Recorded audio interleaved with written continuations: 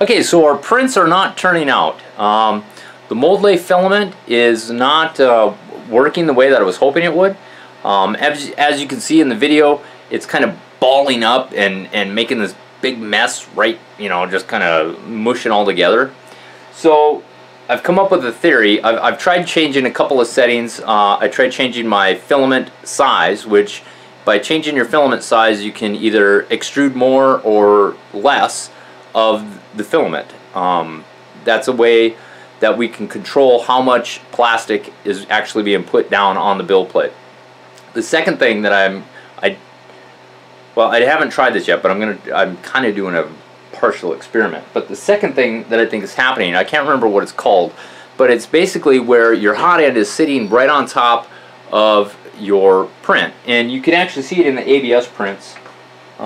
Here's an example of what I'm talking about right here. So I don't know if you can see this in this or not, but right there on the tip of the tail, of course the camera wants to focus on me, but right there on the tip of the tail, well, that is hard, you know, you're filming backwards, but on the tip of the tail you can see where it's kind of warped, and that happens because the print head is sitting there for a long period of time, and it's going around and around, and it's going and printing several layers right on top of each other in a very small confined area.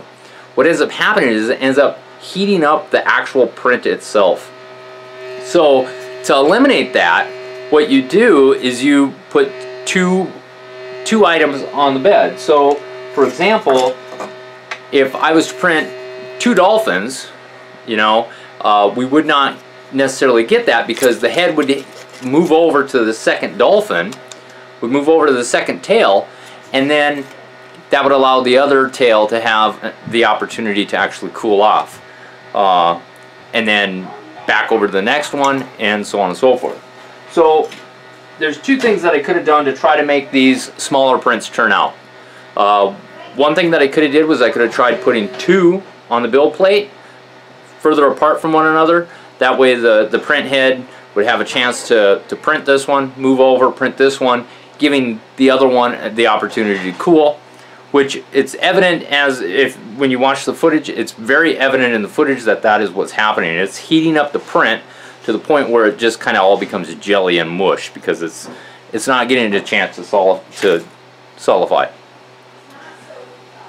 So what I'm doing now is, because of that theory, I'm actually making I'm jumping right from doing a test to let's try a full print. I want to see what happens when I try printing a full-size dolphin. If it works, then we know the theory was right, that's exactly what was going on. So it's processing right now. We'll fire it up, we'll do another time lapse and see what happens.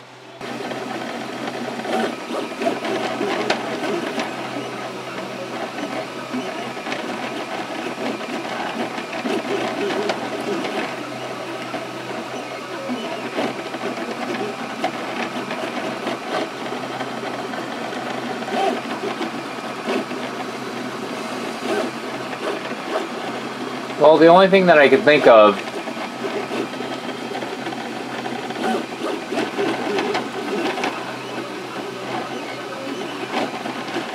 as to why it's doing that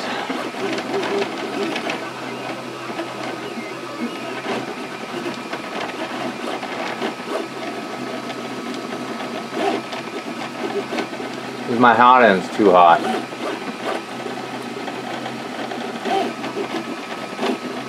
I wonder what would happen if I cooled it down. Okay, so that was an epic fail. Fail! My kids watch them videos constantly. Epic fail. We should have epic fail 3D prints on the bigger print. So I changed some settings. I lowered my temperature and I increased my retraction rate. Hopefully that's enough so that I don't get the blobbing and the little feathers coming off of it. And I also decreased my temperature. I started to notice it seemed like it was just coming out a little too oozy. So we'll see what happens.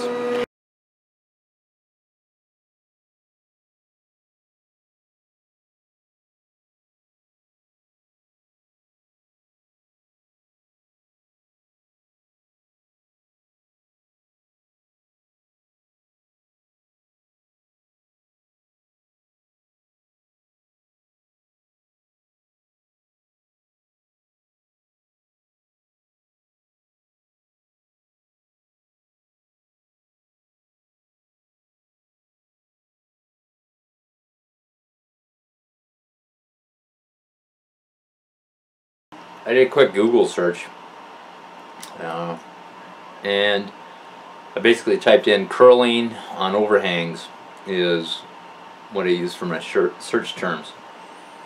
And what I came up with was that the speed is too slow. So basically what I was saying is that the hot end is sitting there and it's going around and it's heating up that area. And because it's moving too slow or it's sitting there too long, it's heating up the part. And on the overhang, since there's no mass underneath it, it causes it to want to go towards the heat. So that's what causes the curling, is the amount of time that it's hanging there, or the amount of time that the extruder is sitting there and spinning and heating. So the solution is to crank your speeds up. And I've ran this printer pretty fast as far as the travel speeds, and that's what you want to increase, is how fast the head's moving. So I'm running at 120 millimeters a second. But when you crank the speeds up like that, the printers just make a racket. And I don't like it because it's hard on your printers. And ABS, you can run ABS a lot slower. One of the big things with ABS is if you're not getting the adhesion between the layers, where the layers actually start to delaminate and they'll actually start to warp as the layers get higher. What you want to do is you want to slow your printer down, and you want that heat to hang there a little longer, so that it'll actually weld the layers together. Where PLA is apparently opposite. You want it to haul the mail as it's going, because the longer it sits there, the more tendency the PLA will have to curl. It didn't sound like the fan was the solution, because the guy that was complaining about it was running a fan, and he said, hey, it's not working. And he was running about the same speeds that I was. It was running about that 40 millimeters a second, or 40 millimeters per second of travel. So change that. We'll try another test print.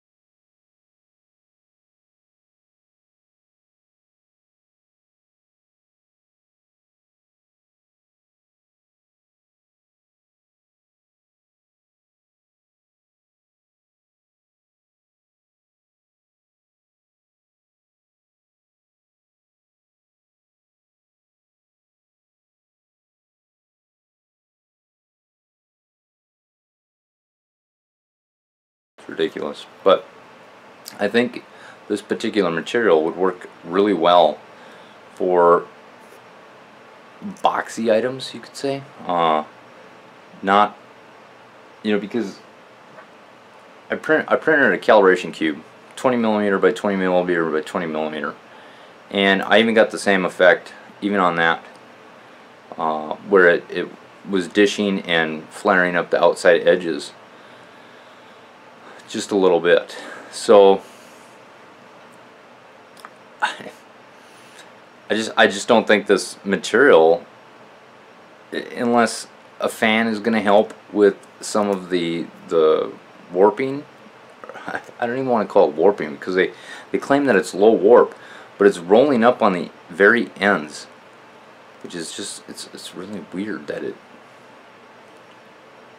will do that. I'd like to see some other people post some videos of their work with MoldLay Filament and how it works for them, because I'm just not having any luck. And it's not the printer settings. I've pretty much ruled that out.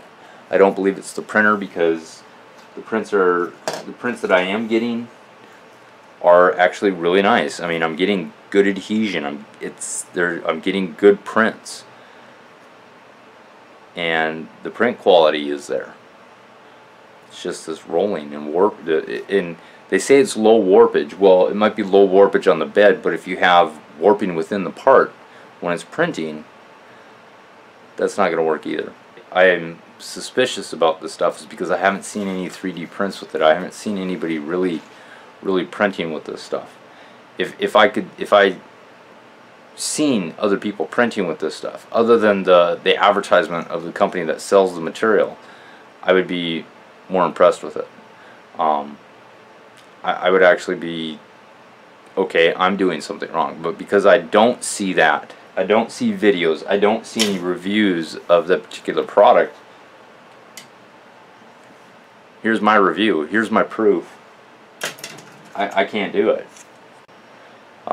Maybe it is that I need a fan, but leave a comment.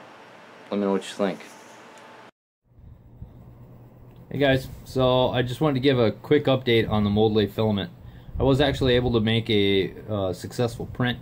What I did was I started with a print that wasn't didn't have a rolling overhang to start with. It was actually a more solid print, and it was of a deer head.